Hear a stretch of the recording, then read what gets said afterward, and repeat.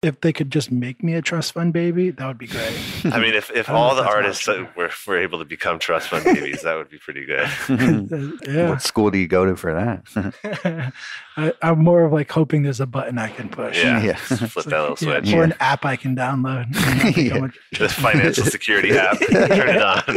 I don't know what side effects there are, like sleepiness or explosive diarrhea. But yeah, I'm willing to take that on.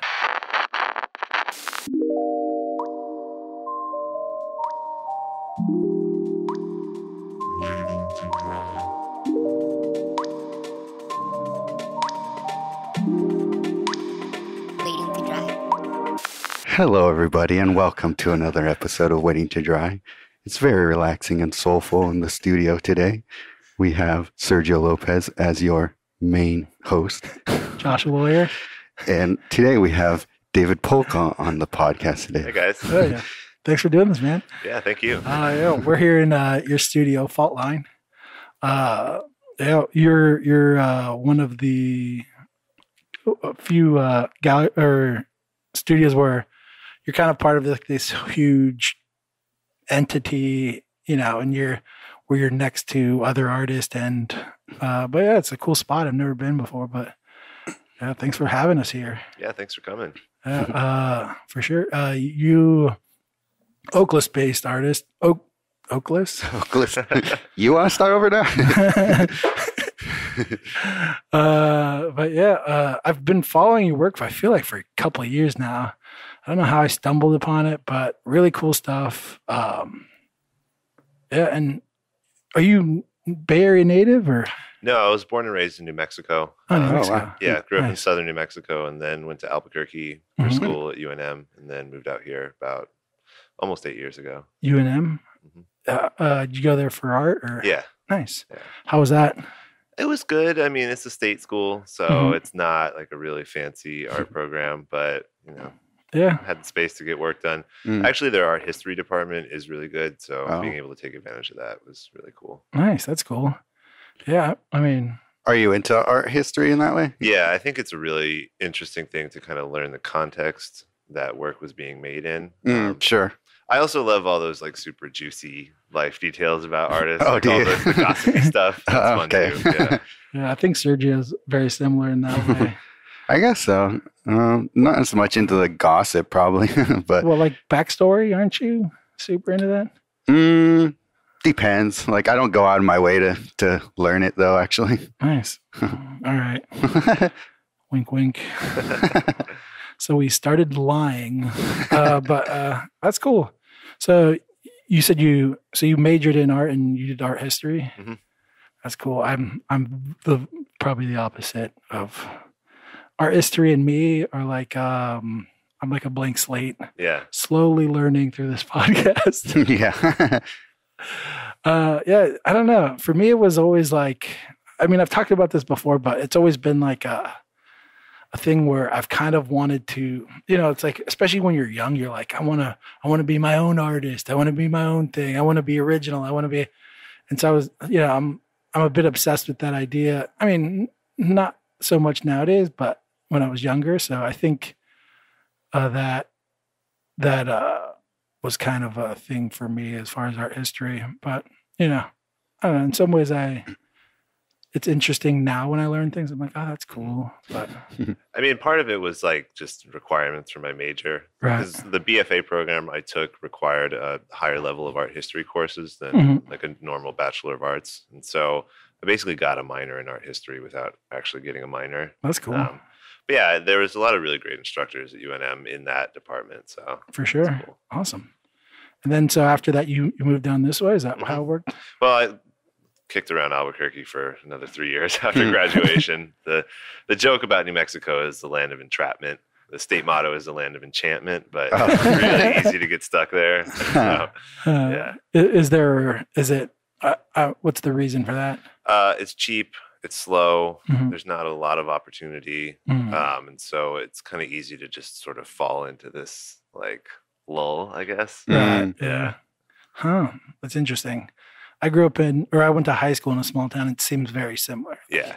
You kind of get forced to find a job, and then you make so little money because it's so small and rent is so cheap there that moving somewhere outside of that is like I have to pay how much for what? Yeah. Yeah. But yeah, that's cool. What brought you here? I was looking for just more opportunity in the arts, a more kind of active and engaged art community. I think Albuquerque is a really great place to go and chill and focus on your work. But there's not as much of an art scene there. That has been changing a lot in the past few years. But when I was there, it just felt like you could kind of see the upper limits of that world. Right. It's like, okay, I'm going to like be hitting the ceiling pretty soon here. Push your mic. Some editing for Sergio. That's cool. So you came to Oakland. Was the idea to like kind of, I know like San Francisco, when you talk about the Bay Area, for a lot of people outside of the Bay Area, it's like San Francisco, you know, and maybe Oakland and San Jose, they kind of have somewhat of a presence, but it seems like, I don't know, it's like in destination to San Francisco for people. A lot of times it seems like Oakland could be an hour, 5 hours from San Francisco. They have no concept of, what this area is. I don't know if was San Francisco kind of like the destination place, or was Oakland kind of like, oh, that seems like a. I was just kind of like running through the list of places that I was thinking about moving to. I was initially floating the idea of Philadelphia, but I just didn't want to do East Coast winters. For sure. Or summers for that matter. Yeah, they got to fix that. Yeah. But I was like, okay, I'll just come out here and check it out. I kind of wasn't really thinking about San Francisco at that point. I figured it was already too overpriced and oversaturated. But I spent a week in Oakland and was like, yeah, I can do this. Like it felt comfortable. I like that there's a little more room to breathe out here versus the city, which is so crammed together. Right. Yeah, for sure. That's cool. I like Oakland. I wish I could make it here more, but yeah, it's there's something special about it. I think you get like this diverse, I mean, especially San Francisco kind of pushing people out. There is like this weird, Oakland hasn't done that, at least not to a certain point. So you do still have like these pockets of working class, of like poverty, of wealth. And I think that like makes a good city when you have like this eclectic group of not only like cultures, but like the different classes of people. I don't know, it makes a cool vibe where. Yeah. I think also for Oakland kind of always being in the shadow of San Francisco, it has actually made it a place where people can do their own thing, independent of that. You can just kind of carve out your own little niche here. Right. Yeah, that makes sense. That's cool. Nice. So you've been here for a good chunk of time. Yeah. Nice. That's awesome. So wait, when was that exactly? 2011 is when I moved out here. Okay. Yeah. Okay. Cool. Yeah. Yeah. So you saw a good chunk of the chaos of prices just ridiculously jump. Yeah, things were just starting to get expensive when I moved here. It was right around the time that the art murmur was beginning to really pick up a lot of steam. All those articles were coming out, and the attendance was rising. And it was like, there was, I think, probably a few times where I was able to like take advantage of like the old art murmur quotes. Wait, what's art murmur? I'm not familiar with that. Art murmur is the big First Friday event here. Oh, okay. Yeah. It's been kind of co-opted by the city and the neighborhood association there, and so it's become more of just a street party. Even to the extent where a lot of galleries in that area are doing other open days, because on First Friday their collectors can't even see the work. There's just so many people there. So it was this kind of thing where it was a really cool grassroots event that eventually grew too big and kind of. I've never even heard of this. I've heard of First Fridays, like art shows. Have you heard of it? I've never been, but yeah, I've heard of it through other people advertising about like, I'm doing something, Art Murmur, come check it out, that sort of thing. Maybe everyone just around me calls it First Friday. Yeah, probably. That's part of it, is that it's become kind of subsumed by the First Friday thing. And even to the point where there are no longer any founding galleries who started the Art Murmur in the neighborhood where it's centralized. Oh, really? Yeah. Rock, Paper, Scissors was the last one to get priced out of there. That's crazy. That's interesting. So you kind of got, so now it's pretty much just a party? Basically. With art being the reason to get drunk? Yeah. Like in 2011 and 12, there was a lot of collectors coming out because they knew that you could see interesting work and get it for an affordable rate. And it was very much like a direct kind of linkage between artists and collectors. And it was kind of unique in that way. But That is cool. as the party grew in size, it just got a little too blown out. But yeah, there was this brief window of time where you could make rent in a night selling work there, which was amazing. That's interesting. Yeah. I wonder how, because you see it all the time with like art things, you know, they like, you see them picking up pace, and then there is like a spot where it just becomes too big for the artist. Like the artist becomes like the background noise to, I don't know, the machine of, I don't know, selling booze and making a thing. And Yeah. It's like you have to like reinvent that moment over and over to get that sweet spot for the artist or something. Yeah. Oakland has also had like a similar kind of thing with street parties, wherein they start as this organic thing and it's really cool for a while, but eventually it just gets too big, and the kind of the associated problems that come with a bunch of drunk people in a public space. For sure. Like the Art Murmur was like growing steadily, and it was like, oh, this is cool. It's cool for the neighborhood. It's cool for local businesses. And then there was like, I think a couple months in a row where there was a bunch of shootings, and it was like, okay, it's gotten too big. Like, yeah. I wonder how that. I wonder if you need the foresight to kind of see that like there's a certain limit of growth to kind of be like, this is our end goal. We're not trying to push it past, you know, this point, because at that there's like a point of no return where you lose everything you wanted. I mean, that point was where like the business association and the city really started to look at the Art Murmur as a marketing thing for tourists. And when that shift happened, it was like the galleries just kind of became secondary to it. Yeah. That sucks. So you're saying like that when government gets involved. I'm just kidding. Yeah. Well, because it used to be like an underground thing, really. Like they, I believe, had permits to close off 23rd and 24th Street in between Telegraph and Broadway. And that was the extent of it. But then once the city started seeing that, like New York Times and a bunch of other major publications were listing the Art Murmur as one of those things to do when you're in Oakland, they were like, oh, this is a really good marketing thing for us. And so we're going to start dumping more resources behind it. Oh, that's interesting. Yeah. That kind of sucks. Yeah, because, you know, city government hasn't done a damn thing for the arts in Oakland otherwise. So. Yeah. Yeah, it's kind of vice versa. It sounds like they were trying to take advantage of what the arts can do for them. That's good.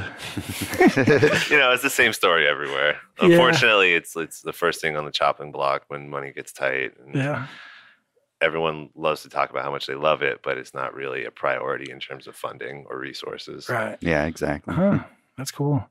I mean, it sounds amazing that you can make your rent in a day. It was a really magical time. Yeah, that sounds like a dream. Yeah. I've had multiple times probably. And woken up and realized that I'm in the real world. So I mean, it's cool that you live that. That's awesome. So I mean, God, I don't know. That's cool. I'm just trying to figure out how to capture that in a bottle and keep it forever. Like, like that seems to be a huge, like, I don't know. Have you ever been in an environment like that? I mean, there's been times where I sell good, you know, where it's like something like either I don't know. I can never tell if it's like me as the artist tuning into something or just things are priced exactly to sell or something, you know? But I've never been in a environment where like, it's like easy, you know, it's like, oh, this is really easy to do. Yeah. I think for that specific period of time, there were quite a lot of people who were really enthusiastic about art and people who were legitimate collectors who knew that they could go connect directly with the artist. Yeah. And ultimately that is what really harmed a lot of the galleries is as the party grew, the collectors stopped coming because they're just like, I'm not trying to elbow a bunch of kids with tall cans just so I can see the art. Right. Exactly. Yeah. Yeah. Yeah. And I think the whole like artist collector like relationship seems to be very important, you know, for just because artists are the ones that can really explain their artwork. You know, a gallery can only do so much. You as the artist have all the like answers that I'm assuming most people are looking for, and they get to kind of get a feel of who you are and like how much you put into your work. You know, Mhm. we've talked about it before about how important it is for people to understand how much work goes into what we do. You know, Yeah. I think people making that personal connection with the artist is also important because it is a kind of like romanticized figure. Mhm. And so like when people are able to like talk to the artist and learn more about their personality and their practice, I think right. it just makes them feel closer to that kind of, I hate to use the word, the magic. Like it sounds very cliche, but yeah, I think it's a role that people still kind of look at as a almost, I don't know, mystical kind of thing. Well, I mean, I do paint with a magic wand, so Yeah. so it makes sense. And a wizard cap. Nice. My wife's gonna yell at me for that. But yeah, that's true. And I don't. It's kind of funny because it's like the idea of that what we're doing is magical. For me and for most artists, I think we understand. To us, it's not right. We like get the sleight of hand and all that, but even like when people see what we think isn't anything, they're amazed. They're like, "That's amazing!" Like, you know, like I don't know, it's kind of is, I guess, but I feel like even showing them the sleight of hand is amazing. You know? Yeah. Well, the technical aspect of it is one thing, but I think another part of what people are really drawn to is the idea of being able to kind of visualize something and then actually make it happen, make it tangible. Because I think that level of creativity and then the actual realizing of that creativity is something that a lot of people don't really feel very in touch with. And I think that has a lot to do with how we're taught or not taught about the arts in public school. Right. It's something that just gets tabled pretty early on. Yeah, being taught it, let alone doing it in school is, you know, evaporating as we speak. But yeah. I don't know if in high school or any time in school, like normal schooling, I was ever taught anything about art, like about the history of art, like or. Maybe like a little bit in art class. Yeah, I got some in art class, but not in history class. Yeah, I think we watched like the Jackson Pollock movie. Oh, really? And it's like, you learned art history or whatever. Like, oh, he was a total bastard. Yeah. Cool. Where the hate began. Yeah. Where my deep rage for Pollock began. But I don't know if art history is even, you know, I don't know. I mean, our history in general is pretty garbage in school. So I guess there's more bigger fish to fry than. Yeah. Well, and I think you really get like stuck in the canon where it's just like, okay, this is the Renaissance, this is the Baroque. Right. Yeah. And it's like the same 100 white guys that have been listed in every history book. Yeah. And they'll slip in Basquiat real quick. Yeah. Some brownie points. Yeah. But yeah. That's I don't know. It's pretty sad. Yeah. I was really lucky in that some of the courses I took at UNM were not so centralized with that kind of perspective. And also I think learning about contemporary art history, like 20th century stuff, is really important. Like I had a really great teacher who taught me all about the Chicano mural movement in LA in the 70s, a different teacher who was an expert on Mexican muralism. That's and cool. A lot of other like mural movements that were happening throughout Latin America during the 70s and 80s. And so getting all of that kind of context, I think, is really, really important because you see like this timeline that starts with Diego Rivera, but then continues up into the present. Right. Yeah. Is that your nationality? Are you Latin? No, I'm actually mostly white. Okay. Because my parents are from Pennsylvania, and they moved out to New Mexico a little bit before I was born. Yeah, that's interesting. Yeah, I couldn't put my finger on what nationality you were. Yeah, I mean, I'm ethnically ambiguous, which was good. Like growing up in the Southwest, because people just kind of assume you're like half or whatever. Right. Yeah, that's cool though. Yeah, I mean, I'm still barely. I don't know if you watch Netflix at all, but there's this documentary I just watched on it. It's like how I get my history, I guess. But it's called fuck, I'm for drawing. Do you remember what name it's called? Which one is it? Struggle? Struggle. Have you seen that? Mm-mm. Oh, it's amazing. Okay. It's about a Polish guy who like. Oh, I saw a trailer for it. Highly recommend it.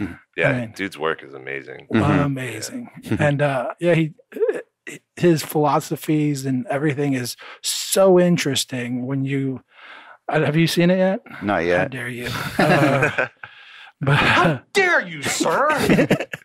But highly recommend it. I don't want to say anything else now that you guys all haven't watched it. No spoilers. But I mean, I will say one thing. One little like fun fact about it is that Hitler commissioned him to do a portrait, and he painted Hitler as a pig and sent it back to him. And it was like, fuck, G move. Yeah, awesome. But yeah, I don't know. That's how I get my art history. I mean, every once in a while I'll read an article or go down a rabbit hole or something. But yeah, I don't know. I don't know why. Like watching that documentary, I'm like, that is so interesting. And you see like a full life of this artist who's been an artist. You know, he was doing he did his last sculpture he did like right before he passed, and it's fucking amazing. You're like, I don't know how you are that good at like 90 or whatever. No, I think he died at like 98 or something. It's like, It's like, how are you that good, that old? You know, but it is amazing. It makes you think of like how this is like a whole life thing, and he had like these ebbs and flows of art, and I don't know. Should probably look into art history a little more. It's probably a tale as old as time. Yeah, well, I mean, I think that kind of personal story is really illuminating in terms of like learning more about the art itself. You figure out like what the artist was going through when he was making that particular work. Yeah. He was very like into narrative. I know. I mean, it seems like for your work specifically, like you have this narrative built into your stuff. Is that, and sometimes, you know, looking at like the work and maybe seeing a title, you can kind of see that it seems to have some like historical precedence or something built into it, of like, maybe you're talking about something that I'm not fully aware of.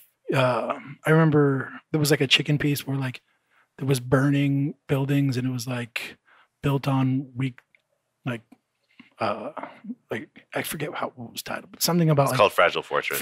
There it is. Yeah. And I was like, I wonder what that's based on. But it was like all these like, for me, I love when I can read a title and get like a little bit of an extra like insight onto what the artist is saying. You know, it's just a tool that is being utilized. Yeah. And for you, how do you go about building the narrative, and maybe even like using the title as there's always a kind of like underlying narrative or theme that I'm thinking about, but at the same time, I'd never really want my work to kind of like beat people over the head with what it's about. For sure. So the title is often just kind of like a suggestion for people. Yeah, like that piece in particular, I was just thinking about toxic masculinity and the kind of like fragility of this status quo, especially that we see in our government right now. But do we have a guy in our government that's been bad? I'm just kidding. I mean, pick one. Like, all these old dinosaurs. Yeah. Right. I don't know why I imagine them as dinosaurs when you say that. Actual. Well, dinosaurs. I mean, I don't know if you know anything about the red reptile theory. Oh, yeah. That whole conspiracy. The Alex Jones thing? Is that the thing where they were lizard people? Yeah. Oh, okay. I didn't know that's what it's called. Do you subscribe to that? No, but I think as like a metaphorical device, it's interesting. Like a friend, I was talking to him about it, and he was like, for me, it's like, I don't know any humans that would do these kind of things. Right. No person in my life, I can consider them capable of the actions of some of our leaders. Right. And so it's like, well, they must be aliens then. If they are so depraved and fucked up and evil. Like, and also, I mean, you look at someone like Mitch McConnell, and it's clear he's wearing a human suit. It just doesn't fit right. And he has very turtley features. Yeah. I mean, yeah, I think but the whole concept of like, is there anyone, it's like, I also don't know anyone that really wants to be in charge of like a city. Like, to me, that's such a weird concept, is like, who wants to be in charge of who thinks they have the ability to say what 100,000 people want, Yeah. let alone an entire fucking nation. Like that's a weird, thing that none of my friends would ever want. It's like a weird, crazy person idea. Of like that level of ambition Right. and ego. I mean, Yeah. I think that's a fundamental underlying thing with it. Yeah, for sure. Yeah. So, but I also hope to never, attract people like that in my life anyways. Yeah. It's like those people are nuts. The whole fucking thing is crazy. Mm-hmm. But I don't know. Hopefully this train doesn't come off tracks. I also want my, mail to come on time and Yeah. the little things to have food, Yeah. things like that. So hopefully we don't go to shit. But whatever. I don't know. At the same time, you got a cool bat, so Yep. you're ready for the zombie apocalypse. Yeah. Awesome. Yeah. Fuck, we went way off track. I don't even know. Cool. What were we talking about? Talk about narrative. Narrative. Oh yeah. Because back to that piece, I was thinking like not necessarily like I also really like when like the narrative is loosely based, and I don't even care if someone gets it or not. It's kind of just for me. But I do find like for me when I saw that, I was like, I wonder if there's any history behind like sometimes you'll see like where someone will talk about like a historical moment, but they'll use a lobster based off of some historical representation of the political leader, but it's not so obvious. It's just kind of for him. Unless you dive deep into a conversation with him, you won't know that like.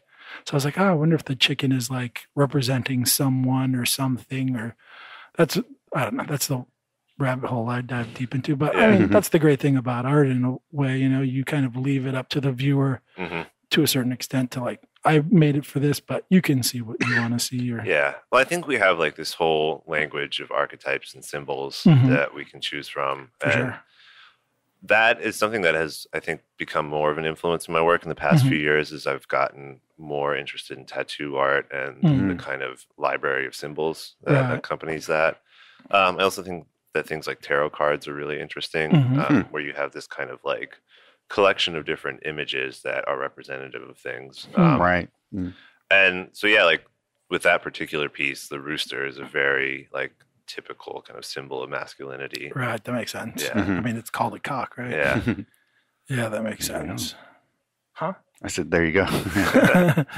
Yeah. And it's always picking fights with other roosters and popping that chest out, flaunting those wings. Yeah. That makes sense. It's all starting to make sense.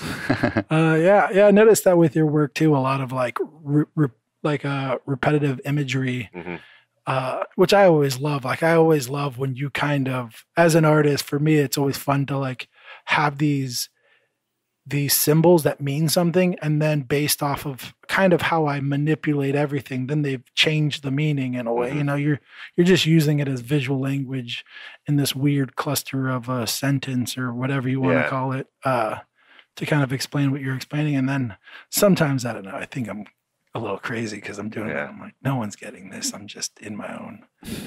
Well, I think sometimes if it's not necessarily really overtly specific, you'll get a different reading from the audience that can be really cool and interesting. For sure. Yeah, that's always great. It's always funny when it's the opposite of what you're trying to say. Yeah. And then you're like, oh, I'm actually trying to say the opposite, but you kind of can see how you made that connection because all the words are in there. They're just, jumbled up into a different sentence or whatever. Yeah. I've gotten a lot of really great insights from conversations like that with people. And I think in that way, like the titles can often be just kind of a jumping off point to sort of like think about that and have that conversation. Yeah, I totally agree. Yeah, titles to me are one of like the coolest, if utilized well, things you can do in a painting. I think it's such like a trigger point, or like it's like it just like sparks the what you can be told about this painting. You can like absorb the painting and then read the title and be like, oh, now I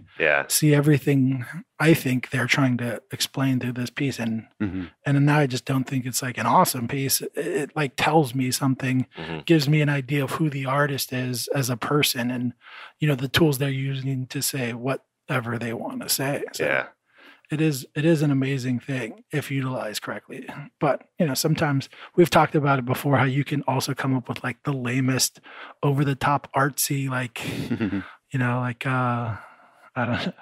Well, the one we always do is the wandering eye of a whispering soul. Yeah. And it's like a painting of an apple. Yeah. And you're like, all right, I don't know what's going on here. I feel like I'm getting one pulled over on me or something, but whatever. There's also the ones that are way too like tongue in cheek, like they're almost like punny titles. Those kind of annoy me for a different reason too, though. Yeah, I've noticed a lot of work that is like that in reference to art history, Right? where it feels very academic, and it's like for an academic environment or like audience, and like they're trying to be ironic. Yeah, and it's like, well, only so many people are going to get the joke. Yeah, yeah, and it's I don't know. I'm not a big fan of that in general, but teach their own, I guess, whatever. Yeah. I'm not here to hate on artists all the time. It's just 2 hours a week. Yeah, that's cool. So your work, you said a couple years ago, kind of started taking on the imagery of tattooing. Well, I started this series of drawings that I've been collecting in these zines called Night Songs, and I'm going to be working on volume 3 this year. Okay. And the title is just kind of like derived from my like insomnia and tendency to work late. Okay. And the idea was to do work that I could finish in a much shorter window of time, because a lot of like this kind of stuff just takes forever. Right. And so you get a little bit bogged down. And so I wanted to start doing these drawings that I could do in a couple hours. Right. And also have something a little more accessible for people in terms of price point. And to just kind of play around with ideas and archetypes and symbols. Yeah, that's a good move. And yeah, I have a lot of friends who are tattoo artists. And so I'm like definitely in proximity to that art form. And so I'm always kind of like picking up little things from it. But in developing that like language of symbols, I started to then utilize those in the paintings and other work. So it kind of creates this like larger ecosystem of what I'm doing. Yeah, that's awesome. Yeah. That's a cool little concept. I remember when I was I think early on when I was following your stuff, you were doing like these like little, I think paintings or drawings. I think what you're talking about.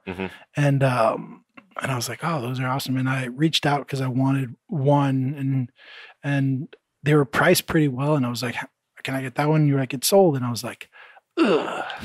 But it was kind of like one of those moments where like, I was like, oh, like I really, like that is, we've talked about it before about, you know, prints and things like that, where you're trying to, you know, have people that are not going to be able to buy a couple $1,000 painting or whatever to be able to have something, because that is important. And, you know, and it is important to the person. You know, there is something special when, especially if you're a younger person and you're able to have an artist that you love and then have a piece that, you know, they worked on. And it wasn't, maybe it's like a big amount of money for them, you know? And so they're like, but enough to where they can actually own a piece. It is cool. And I remember, I think you were one of the first people that I kind of took note of that, of like, oh, that's a good idea to like do these smaller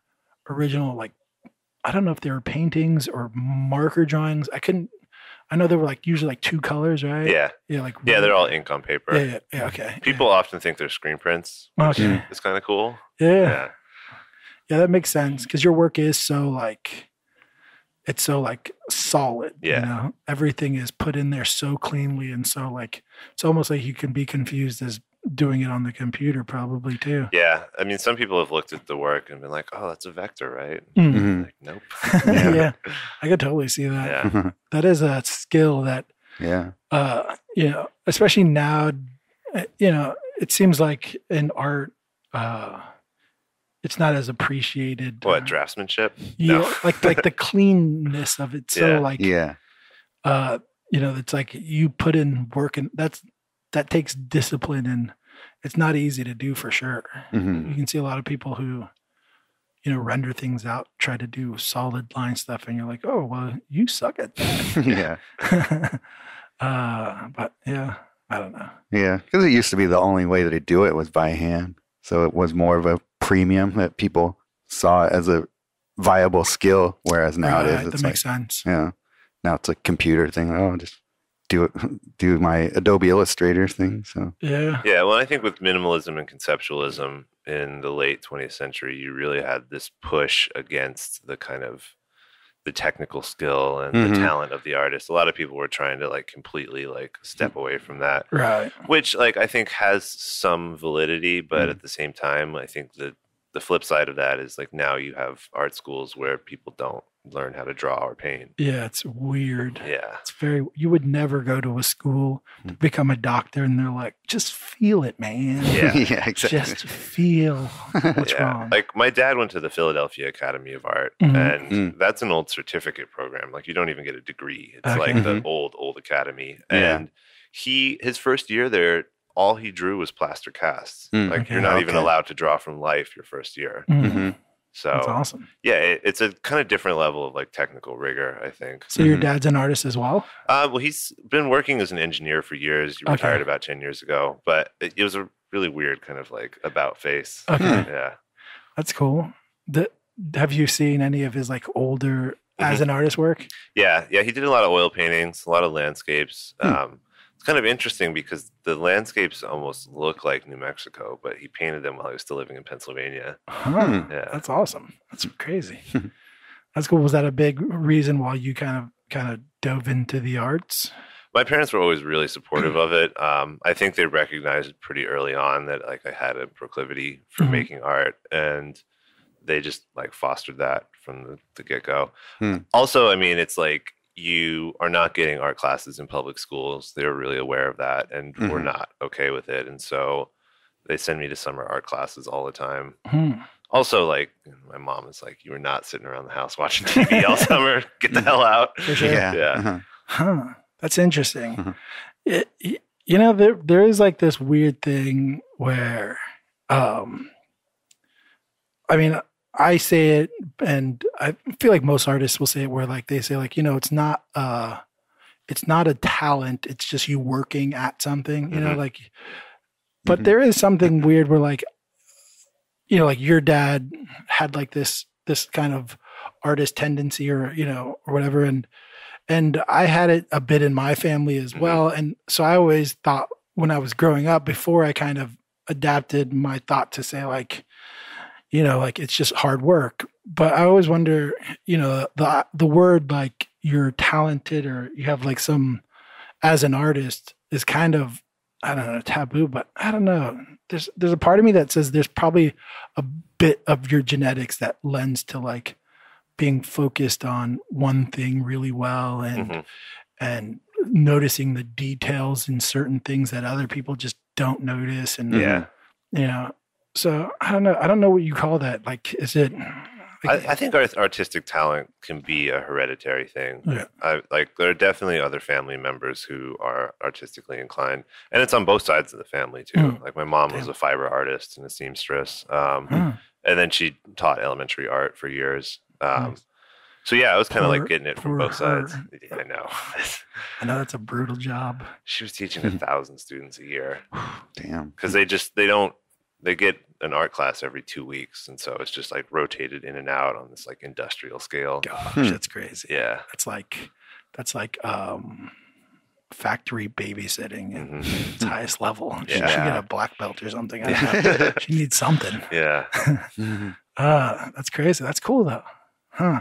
Yeah, I always, because I am of the mindset that like if you 5-year-old me wasn't the artist I am today, so there definitely took some work to get to where I am now. But that doesn't mean that those tendencies weren't already built in. It just takes a long time to develop them. It's almost like saying a child athlete might show some potential, but it's going to take him years of playing this sport to get to the LeBron level or whatever. Yeah. You know? Mhm. I think that's very true. Like you can have the innate talent, but it has to be like fostered and Yeah. developed for Mhm. sure. Yeah. Yeah, and there's probably because my fostering was probably the very opposite of yours. It was like none, but I was just so into it hmm that my mom telling me to be a doctor or something was like, that's never gonna, like, just seemed preposterous to me. Yeah. Yeah, I was like, okay, that's never gonna happen. I am not a doctor. Have you seen these clumsy hands of mine? But yeah, I don't know. That's really cool. Yeah, I'm really, really lucky to have parents that are so supportive, and also that like they get it. Like Mhm.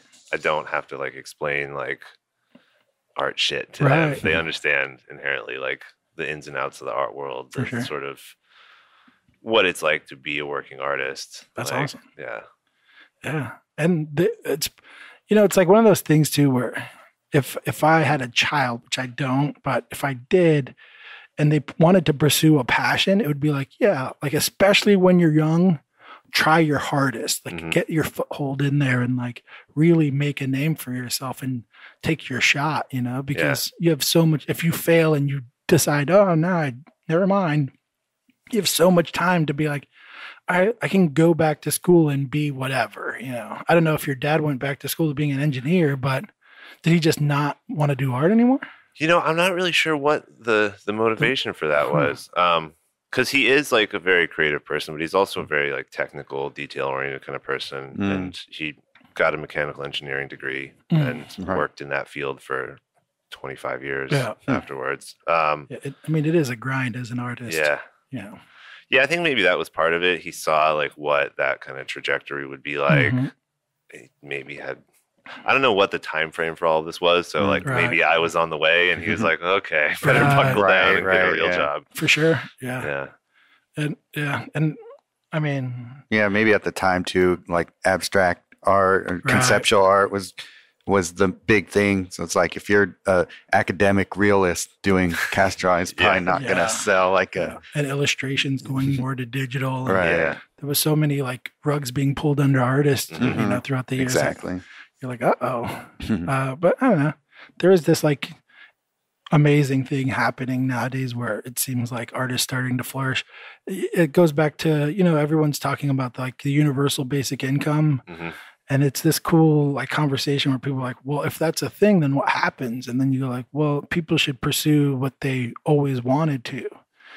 And then it would be interesting because it would be interesting to see how many people wanted to be an artist or whatever. Mhm. And then, then we're able to follow that path. Yeah, I think you would see a lot of that. I think you'd see a lot of people becoming inventors too. Yeah, for Oh, sure. yeah. Like, I think that is it's an unfortunate necessity, I think, with this trend towards automation of all jobs. Yeah, for sure. But I also think that it kind of could really help people reimagine their life choices and the path they're on, like within a larger kind of capitalist economy. Yeah, for Mhm. sure. Because so much of that has to do with just kind of deferring your dreams and the things that you want to do just Exactly. to like get the paycheck. Yeah. Yeah. I think things would get better. hmm There's so much that like, I don't know. To me, it's like, I don't know. It just makes so much sense. Yeah. And people would be happier. And I think that is such a, like, I don't know, that is so important for just the environment, of like, I don't know, treating people good. Yeah, and, absolutely. and all these things. To me, it would solve so many problems, but I don't know. Yeah. I mean, I think even like looking at that model on a smaller level, just specifically in terms of funding and resources for the arts, Mhm. where if we had a system set up where you were getting some kind of support just to do work, not like so much about I think grant writing paradigm is contingent on showing results. Right. Like you ask for this money based on the premise that you're going to use it for a very specific thing, and then you have to report back on how you've used it and blah, blah, blah. Right. Mhm. Like, I think that can be helpful, but also a hindrance for artists sometimes. Right. And I think Mhm. like if you had a little more space to just kind of develop ideas as you wanted to develop them, Mhm. I think you'd see a lot more interesting, innovative things happening I think so. art-wise. Yeah. Yeah. I don't know. it almost sounds kind of like a union in a weird way. Yeah. But yeah, it would be interesting to see how that would play out for sure. Yeah, I mean, for me, I always think, especially in art right now, for the most part, I think the cream rises to the top. I think, the people I think are the best are killing it, and then you just go down the scale, and it seems like it matches up pretty well for the most part. There's always the exception to rules, but yeah, I mean, yeah, there would be, like for me, art, I feel like is so limited right now, and it's like hasn't grown past Instagram and studios and galleries. And I think right now, I think there are like murals happening, but I don't know. There's something where it's like, if you just gave free range to artists to do so much more, I think it would like things would just look so much better in every aspect of art, from like, architecture and all that to like murals and things like that. And being able to combine all of, if architects were able to work with artists to build something where the art was complemented by the building and vice versa, it would be, I think, I don't know.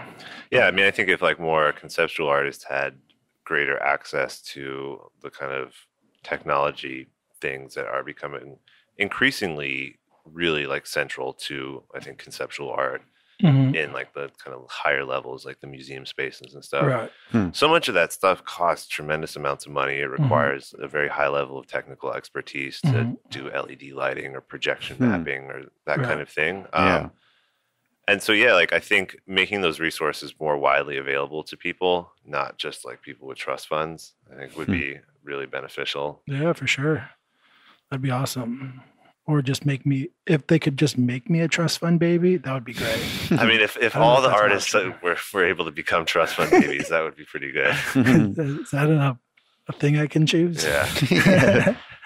Yeah. What school do you go to for that? I'm more of like hoping there's a button I can push. Yeah. Flip that little switch. Or an app I can download. The financial security app. Turn it on. Yeah, that would be great. I don't know what side effects there are, like, I don't know, sleepiness or explosive diarrhea. But I'm willing to take that on for that app. Yeah, that's codo should we go to this painting? Yeah, sure. Yeah. So do you have a title for this yet? It's a painting, like, what do you say, like 90 something percent done? Yeah, I'd say 80 to 90%. Okay. The working title for this one right now is State of the Union. State of the Union. Again, very like clear kind of political references, even though the imagery in the painting itself isn't necessarily like that. Right. Yeah. And so the image is of some kind of like bird. It looks like a bird of prey. Yeah. With a snake wrapped around its wing. And it gets burning. It's going down in a blaze of fire with arrows in its back. And the snake has bells, or the bells are kind of like a warning or an alarm. Yeah. It's something that I've been like using a lot in the past few years. That makes sense. Yeah. I mean, it's a super awesome piece. One of the things I love about your work is you seem to have like this idea, like your palette choices always to me are like spot on. I'm always like, damn, he nailed those. Even with like your 2 color things, or like you're pulled back where it's just like a piece of paper with like maybe like 3 or 4 colors or something.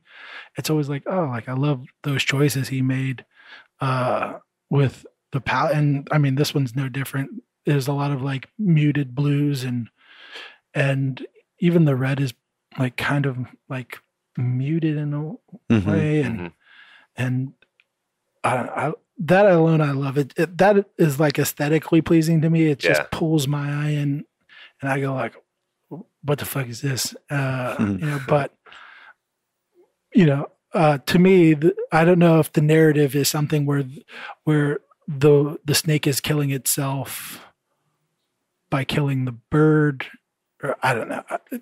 I once I remember I watched a documentary with like these artists, and this lady, she was like doing a collaboration piece with this guy, and the guy she was like, yeah, he was like painting a unicorn cut in half.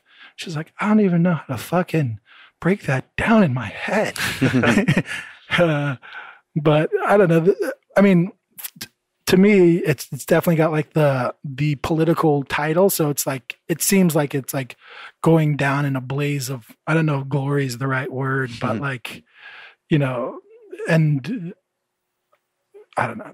What does the snake represent in that? Is there anything specifically? Yeah, like status quo, greed. Okay. The kind of very limited demographic that has been in power in this country since its inception. So it's kind of like snakes in general usually mean evil. So it's pretty much evil. And in this particular case, I don't necessarily like to kind of apply those labels universally. I think it's a little unfair to the snakes. Right.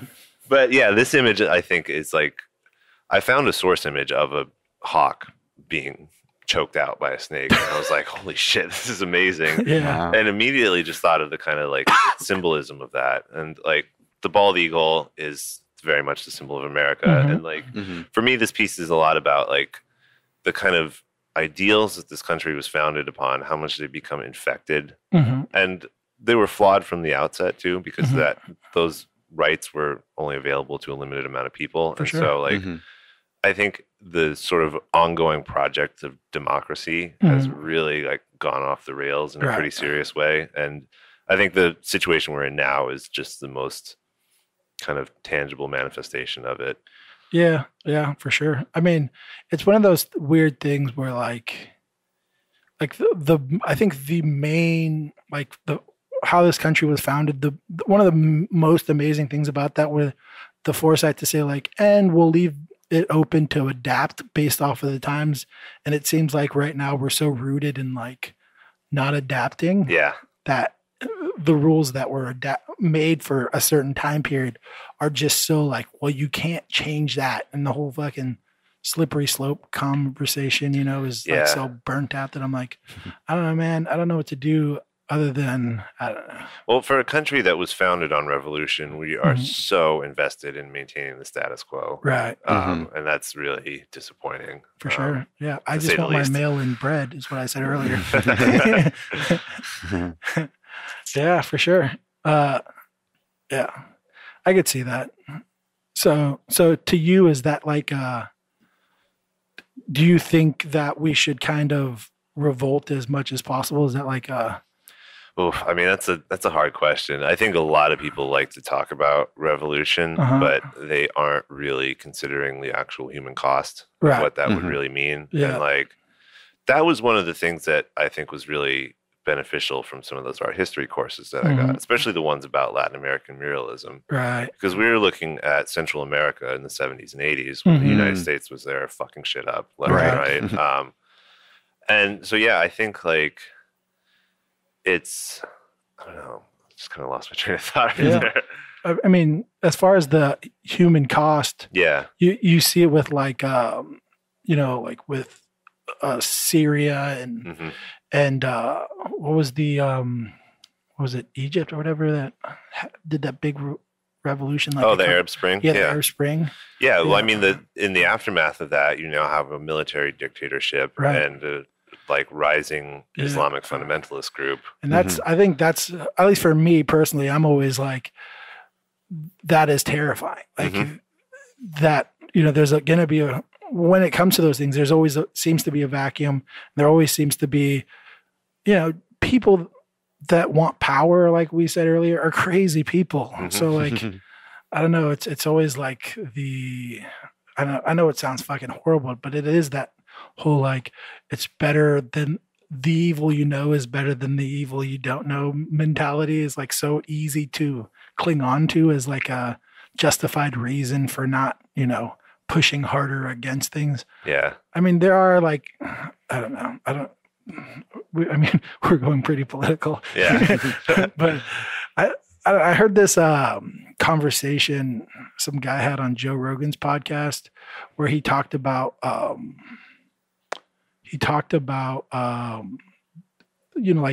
ways to change the government by doing like voter blocks and things like that. Very like common sense changes that seemed so like logical to me as far as like, and he was talking about doing like a, what is it called? Like where each person would get like a certain amount of money to give to the person they want to support for their funding, to like change from like being funded by corporations into like having people actually have a monetary value of establishing who they want to have funding for their campaign in order to have and I was like, these ideas seem so common sense for how fucked up our system is to fix these problems that are like huge problems in such a simple way that, I was like, oh, that to me sounds like revolution. You know what I mean? Yeah. Like that. And that's a conversation I'm a little more interested in having because I think some people who are really dogmatic in their beliefs about the revolution thing, it just doesn't really acknowledge the fact that if that were to actually happen, the people that are already marginalized and oppressed are going to bear the brunt of that. For sure. They're going to be the ones getting killed. They're the ones experiencing famine, outbreaks of cholera because there's no clean water, stuff like that. That's going to affect poor people the most, no matter what the situation is. And I think in this country, you have so many guns, you have so many bloodthirsty, greedy people. Right. Like the idea of a total collapse of the rule of law is pretty fucking terrifying to me. Seems like a pile of hay with just like one match, and we all just totally. But I think the kind of stuff that you were talking about, I think like being really involved and engaged with local politics first, and using that to kind of build political affinity, like larger groups that are going to create these kind of voting blocks. I think that those are the kind of like solutions that I'm interested in hearing about. For sure. That's the whenever I hear those conversations, they make me so like engaged into like, there are people trying to figure out these issues in a way that seems to be more, it's less me versus you, more like fixed system, you know, which is always the problem nowadays. We always talk about fuck that side or whatever, but there's no like, and this is how we fix it. You know? It's just point the finger and blame whoever's not on your side. Well, I think like tribalism and like fear of the other is something that's really hard boiled into American identity. For sure. Like so much of this country just human nature as well. But America's definitely, we got our USA chant, so we love ourselves. Yeah. Well, everything about like American character is like made to be USA.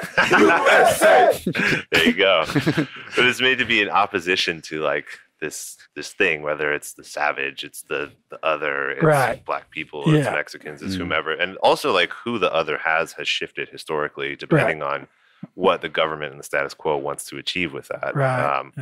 But it always serves the same end, which is the shitty one. And most people don't win at the end. Except for the lizard people, I believe is what they call them. Well, if you look at these like political dynasties and the kind of family relations the corporate connections, it is very much like this one little group of people that's always been at the top. There is a listener of ours who is loving this right now. I don't know. Shout out to Bigfoot. That's what I was going to say. He's one of those guys. But it's our buddy. He dives deep. But because me personally, I'm so like hesitant to commit to a conspiracy. That's just my nature. I grew up like super religious. So for me, my tendency is always like pull back and I don't know, man, like maybe, but I don't know. And I think that skepticism is really vital, especially in like the era of fake news. But you see conspiracy theories so much on the rise because people want a way to make sense of a really difficult, fucked up world. For sure. And I think attaching a much more complex, convoluted kind of backstory to it just makes it easier to digest how awful things are. You're like, oh, it's lizard people or like whatever. Illuminati or I don't know. I don't know. I have no clue. my answer to most things. Yeah. If they like came out with hella facts about hella, by the way, shout out to the word hella. We are in Oakland. Facts about like the Illuminati, I'd be like, okay, looks legit. Yeah. But I don't know. I mean, I don't know who to trust. Yeah. So I don't know. That's my natural pullback. But we were talking about your painting before it went super political. I think that wins the award for the most political we've been on this show. Probably. Like, Well, after the election, I was just like, I've been doing a lot of painting up until that point about personal stuff, dealing with emotion and memory and trauma and like a lot of these things that were kind of removed from the political sphere. But then after the election, it's like, well, you can't not do something about it. But also, I've never liked really didactic political art, or at least I've never wanted to make it myself. Right. Yeah. So I was trying to figure out a way that was like the most authentic for me to kind of express these ideas that I was thinking about. Yeah. That's a good move. I think, for me, when that whole bombshell happened called Trump, it seemed like it was such a weird wave within art as a whole, where it scrambled the artist's brain in a weird way, where we weren't able to like control what made us artists in the first place of like, being able to communicate through this thing. It was like he dictated our art. And for me, I was like, I can't let that happen. Like, I can't let this man take away art for me. So I was like, trying really hard to like keep it like, separate. I'm like, it's almost like I feel this obligation to talk about it, but then I don't want to be dictated by the actions of a wild man, Yeah. So, well, also, I really don't think that we should be creating images of a narcissist.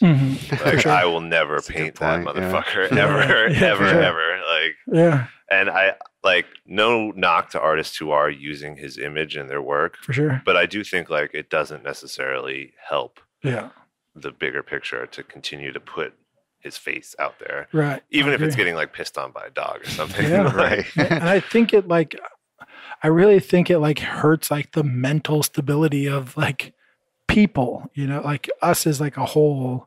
It seems like everyone's a little wonkier since, Yeah, well, I mean, listening to his voice, I just want to fucking strangle him. Yeah. So it's like, it's not a good thing to have like playing all the time. Yeah, there's like this anger attached to him as a person that people that I feel like are normally level-headed people, all of a sudden they like are switched into this weird, aggressive mode, and it's weird to watch. And so, I do appreciate how you tackle what you're trying to say, because for me, I was like, I can't do it, but for you, you seem like you did put some effort into, not, because I mean, I have no knocks on people talking about what's going on in the current environment, like that's happened forever, as far as artists are concerned, and rightfully so. And most great paintings by our past have been about, really crucial times in history. Just for me personally, I just couldn't do it, but I do appreciate taking a certain direction where it is, it is present, but you aren't dictated by it. Yeah. I think that's really important, is to speak on it in a way that feels authentic to you, but to also keep in mind that there are so many ways to approach it. Right. And there are so many ways that this current situation affects people's lives. For sure. And so there's so many different perspectives you could take on and explore with your work. And to an extent, I think that art that works in a fairly kind of established satirical vein may almost uphold the status quo more than it like critiques it. And I think like really trying to think, not to use the phrase, but think outside the box when it comes outside to the bun. When it comes to these kind of things is really beneficial for artists. Yeah. Also to just like not get burned out on things. Like, because I think there is so much political sloganeering and kind of like rhetoric going on. For sure. I think art can be a part of that, but it can also speak to things on a much deeper level. Yeah. Yeah. Yeah. I totally agree. Huh, that's awesome. Yeah. Yeah. I totally agree with that statement about, because what then ends up happening when it becomes so like inflammatory or whatever, it just polarizes, right? Yeah. It just instantly, we become oil and water, and they call, you draw Trump with a small dick, and all of a sudden they call him, liberals clap hands and applaud it, and then the conservatives are like, snowflakes and anti-fascist or fascist or whatever. I don't know what you know what I mean, but it's like not anti-fascist, but like whatever you say. But you know what I mean? It's like this weird, it doesn't do anything for anything. It doesn't build dialogue. It doesn't do anything. It just polarizes. And to me, that's like, I don't know. It's you're getting rewarded by people that are on your side, and you're not helping anything really. Yeah. Well, I think one of the most powerful things that art can do is to sort of posit this alternative possibility, to suggest that things could be different. There could be a different way of approaching things or seeing things. That's interesting. Yeah. I've never thought about it that way. Huh, that's cool. I like that. But yeah, I have to think about that a bit. I should I bring a notebook so I can write shit down. I never do. It's not even anywhere near you. So Sergio, talk while I pull out my notepad and write this down. Play sound effects. Yeah, you got some music. Yeah, exactly. Yeah, Sergio.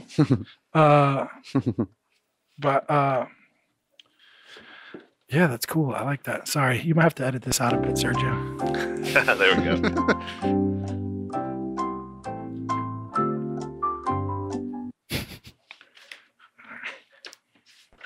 I'm on my last page of the notebook. All right. Sorry. Have you nothing to talk about, Sergio? Goddamn. But so we can pull it back to the painting. I'm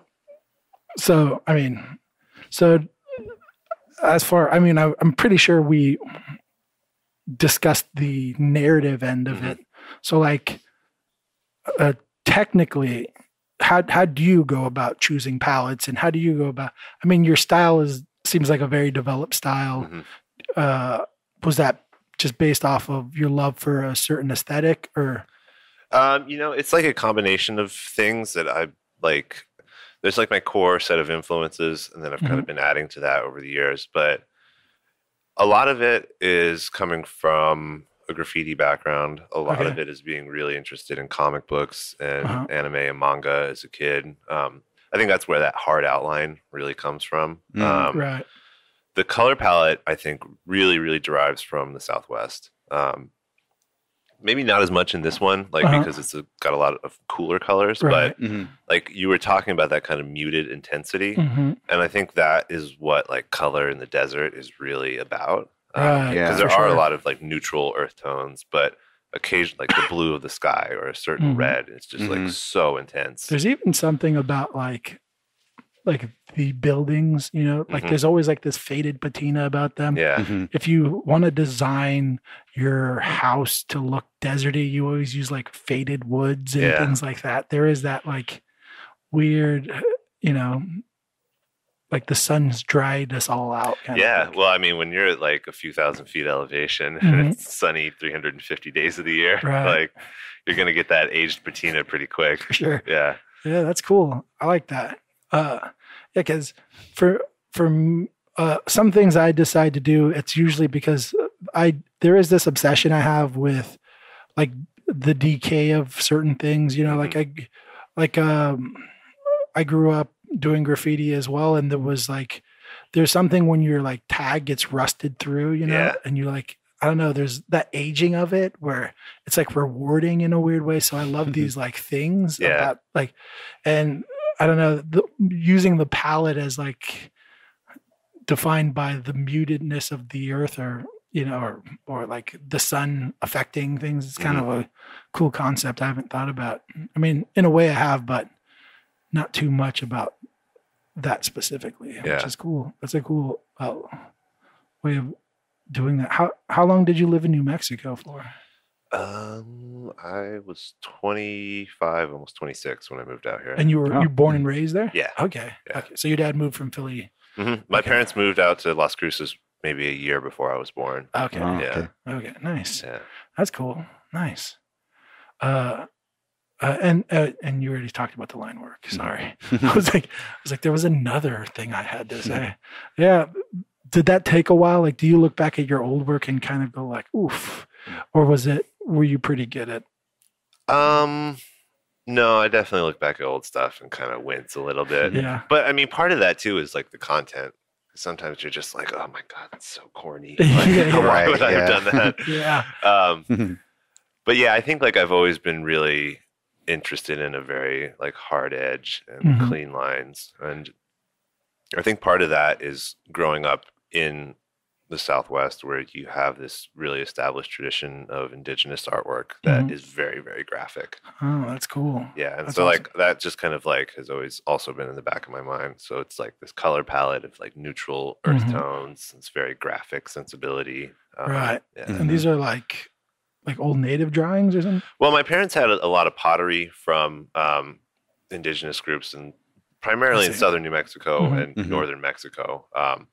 And yeah, they're just really, really gorgeous designs. Like the Tiguan people do this really cool, like black on black pottery. And Black on black. yeah, it's like they'll burnish the clay, so it's glossy in sections and then matte in other sections. Oh, really? Huh. It's a really, really developed aesthetic. Like you look at it and you're like, wow, that could have been like some modern thing that's in like a fancy boutique in the city. Huh. But Nice. it's like 100-year-old pot. Wow. Yeah. That's All right, awesome. check that out. Yeah.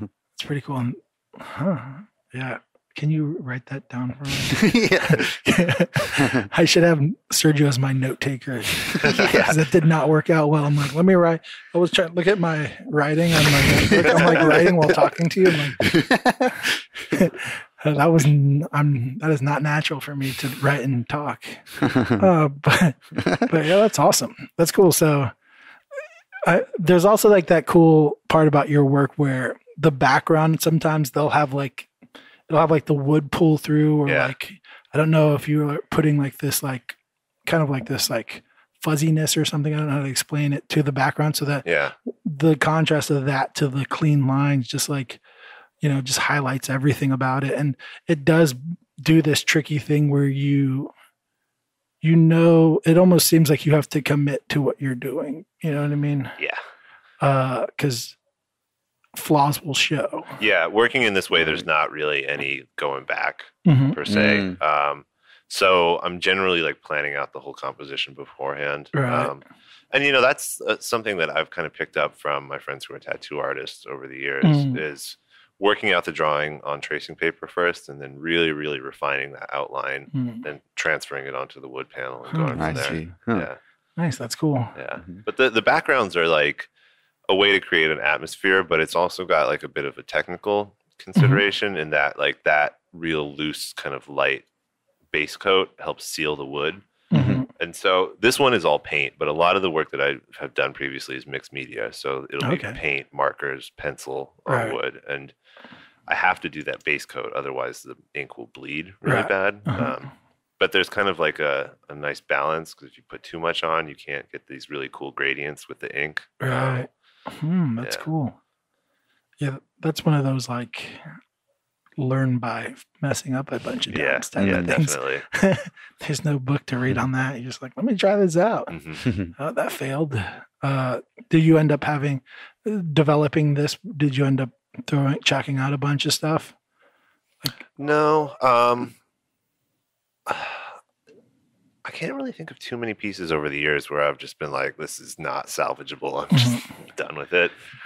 Sometimes I'll table things for 6 months or maybe even longer, and then go back and maybe like sand out a certain section of it and then kind of rework it. But I think because I'm doing so much pre-planning, a lot of that initial stage is where like the shit ideas get pushed to the side. And you kind of just like distill it into something good. Oh, that's a good move. I don't think I ever do much of that. I'm like I have like a basic idea, and I might do a really quick doodle to like get an idea of where I want things.